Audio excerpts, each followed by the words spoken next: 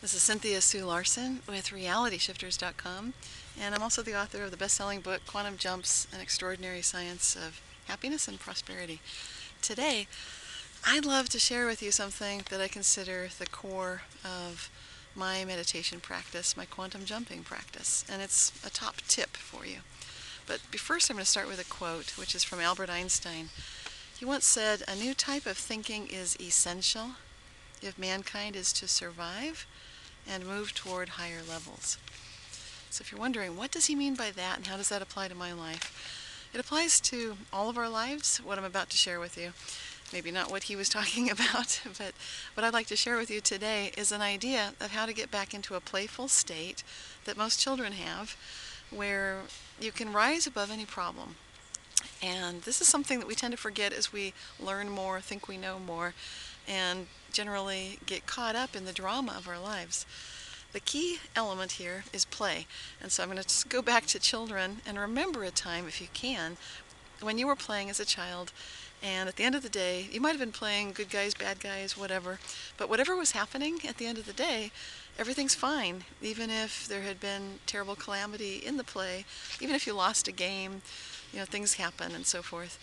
But here's the big idea. When you recognize that you are much more than the game, when you can rise above it, then you're no longer caught up in the drama of thinking that you're either a victim or a rescuer or some sort of a bad guy, the perpetrator. In fact, nobody really is. So rising above that blaming kind of a drama situation is extremely important. And it's something that you can see in your own life. You can see the benefits of rising above problems you might think you're having with relationships, with money, with your job, with pretty much anything. So here's the method. It's a 3-step process we're going to go through today. And I see that it has relevance in my favorite theories having to do with the multiverse, which were written up in 2011 by Yasunori Nomura of UC Berkeley, and also Raphael Busso and Leonard Susskind had a paper that same year, 2011. All of them basically presenting this concept that the many worlds is the multiverse, which is a huge idea. And if you think about it and you recognize that you can allow yourself to feel a greater sense of awareness than the drama in your life, the problems, the issues, that you can be the observer, recognizing, something's going on, just like a child playing. That's really the second step. The first step, I'll walk you through it. It's breathing. The second step is imagine that you really are awareness. The third step is move through your life playfully, feeling inspired by intuition. So how do we do this? Let's do this experientially if you've got a minute. So start by closing your eyes, breathing deeply and fully, just below your belly button. This is abdominal breathing. And if you've practiced Qigong, yoga, martial arts, then this will be familiar to you because this is your energy center. Young infants know how to breathe this way. That's why you see their abdomens rising and falling when they breathe. So breathe to your lower abdomen, slow your breathing down, and bring your awareness to your breath. Intentionally noticing that you can slow each breath down to a natural rhythm that feels good for you, that's very deep and very full. When you really feel like this should take actually several minutes. We're going to pretend that you've been doing that like those cooking shows. Now skip forward, take this out of the oven.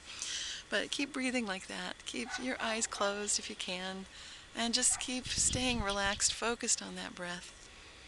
And as you keep doing that, the second step can begin, which is imagining that your true identity is awareness.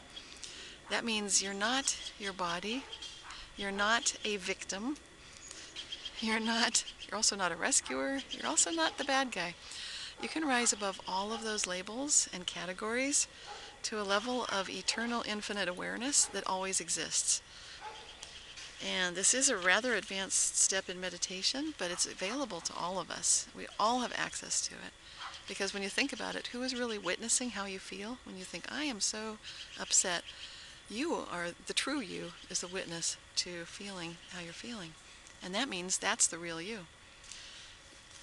Now the third step after you do this meditation, which should really ideally go on for at least 10 minutes, maybe 20 for best effects, After you've done this for about 20 minutes of breathing, feeling I am the awareness, I'm bigger than any problem, any issue, any drama in my life, then that third step is when you come out of this meditation, you will be acting playfully like a child, following those intuitions and gut feelings as they lead you to do something different, to shake up that routine and the habitual way of moping and behaving that you might have been doing, so that you feel this real sense of joyful enthusiasm in your life.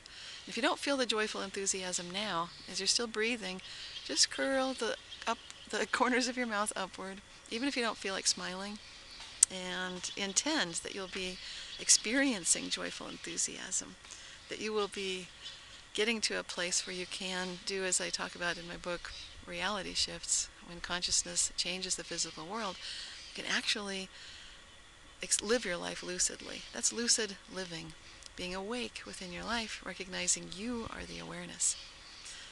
So, until next time, this is Cynthia Sue Larson, reminding you to keep asking, how good can it get?